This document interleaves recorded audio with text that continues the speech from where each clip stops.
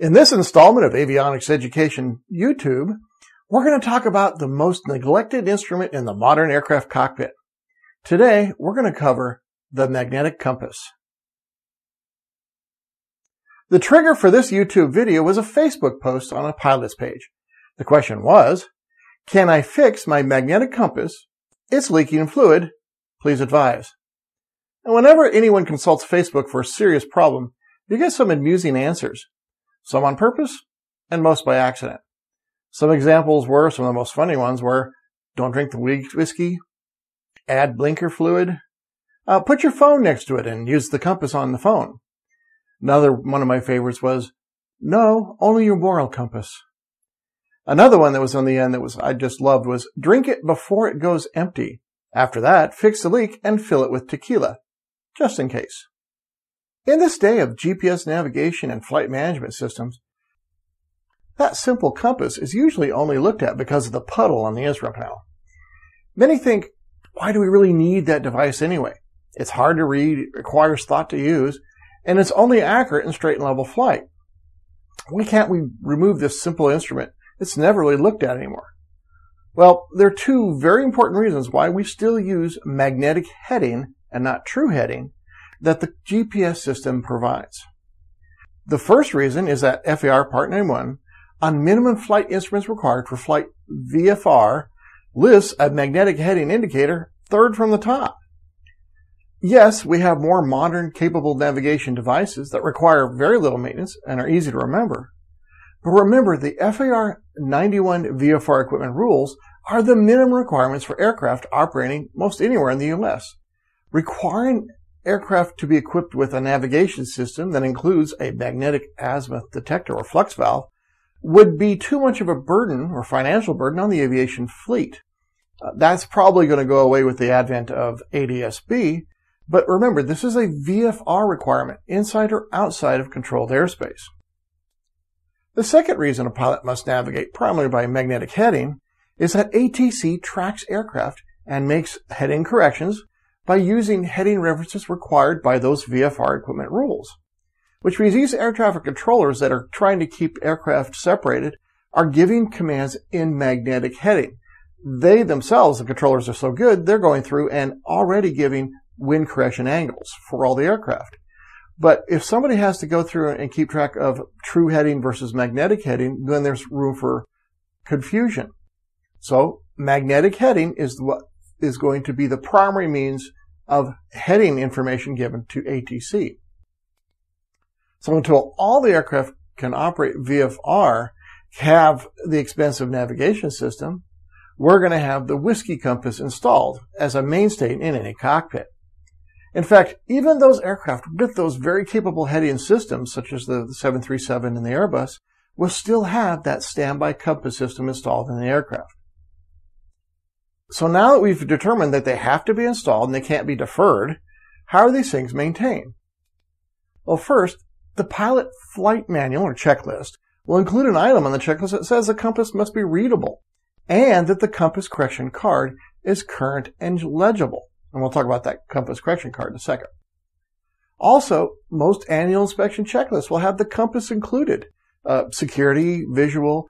The IA was going to make sure that that compass is in good working order and that the compass card is clear and legible. Other thing is also that the dampening fluid is clear and in the correct level of the case. Also, if the aircraft is approved for night flight, the compass must have a functioning light of some sort to light up the heading. The compass card is required to provide the pilot with aircraft magnetic deviations. That could not completely be corrected during the compass swing. There's always going to be deviation, which is caused by any electromagnetic field created from equipment in the aircraft itself. So, what if the compass is no longer airworthy? What has to be done and who can do it? Now, I guess brings me back to the Facebook post about what could be done when the fluid needs to be replaced. Now, most of the suggested responses, we're talking about going to a website and buying the fluid replacement kit. It's not a completely incorrect response. If the aircraft is an amateur home-built aircraft, then the parts are not required to meet airworthiness standards, and they don't have to be performed by a certificated person. However, if the aircraft is a type certificated model, meaning that it has an airworthiness certificate issued by the FAA, then the parts that are installed in the aircraft must be such of quality as to not adversely affect the airworthiness of the airframe. And by all maintenance must be performed by an appropriately rated person. Now, any person who holds an airframe rating and is trained to perform a compass installation and has the equipment can perform a compass swing. Part of the replacement, or just removing a rebuilt unit, is the calibration of the compass must be verified when it's reinstalled in the aircraft. So anytime maintenance has to be done to the instrument itself, then that work can only be done by an instrument-rated repair station or the manufacturer of the instrument.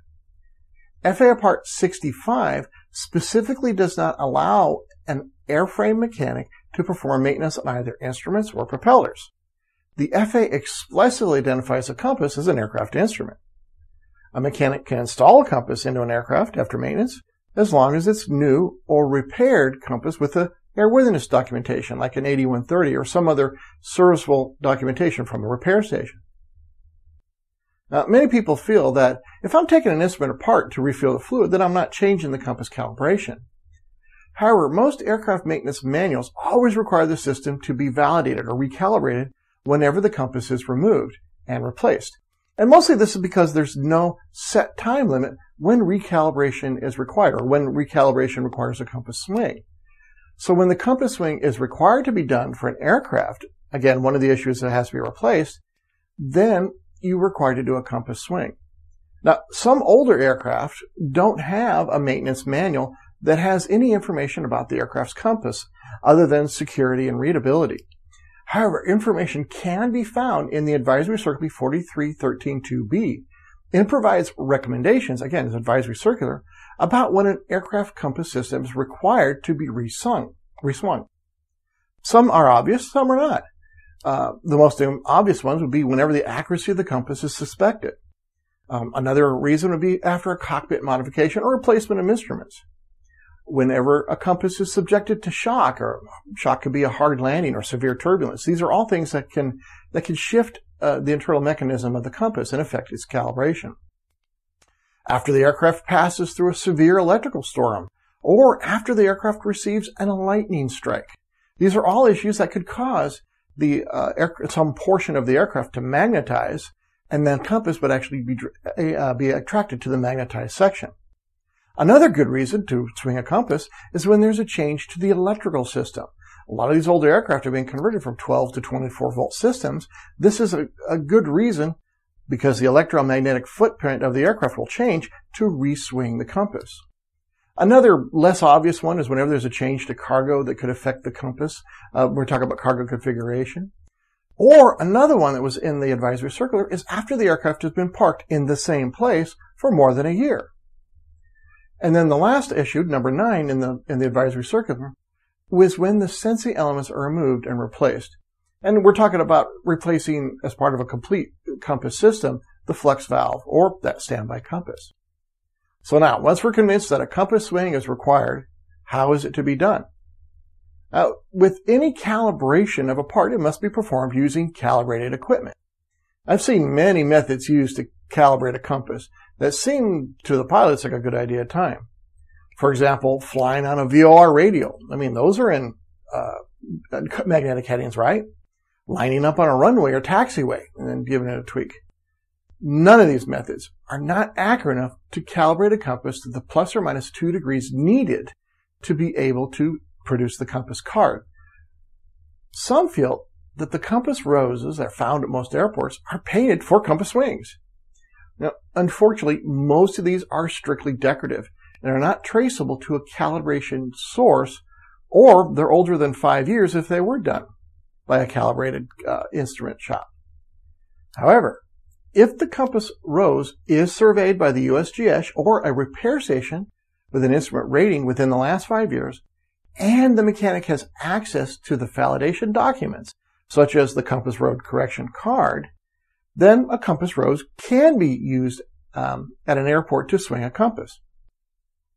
Now, the most common methods used by instrument shops to actually swing a compass is either going to be by using an expensive electronic compass calibrator, and these are usually reserved for jet aircraft that have flux valves, or, for most GA applications, a reverse sensing compass calibrator. Now, the electronic compass calibrator is commonly used for aircraft remote compass sensing units, but for most GA applications, the reverse sensing calibrator is more appropriate. Now, if you want to know more about performing a compass swing on an aircraft, I suggest you can find that information in my Avionics Technician Handbook, Volume 1. This book can be found on my website, or avionicseducation.com, or on Amazon. So, to summarize, a mechanic with at least an airframe rating on a type certificate can replace a new or repaired compass in an aircraft, and if they have the training and the equipment, complete a compass swing. Nobody but a certificated repair station holding at least an instrument rating can repair a compass. Now, the only exception would be, again, for home-built aircraft where the owner could refill the fluid. Now, caveat here. Remember, if the compass is not maintained correctly, whether it's home-built or not home-built, this could adversely affect the safety of the aircraft. So when people who are doing this have never done it before need to think about this very important instrument in the aircraft. Hey, thanks for tuning in to Avionics Education YouTube channel. If you like this video, press the like button, and please share this video with anyone you know that owns an aircraft with a compass. So until next time, keep it safe.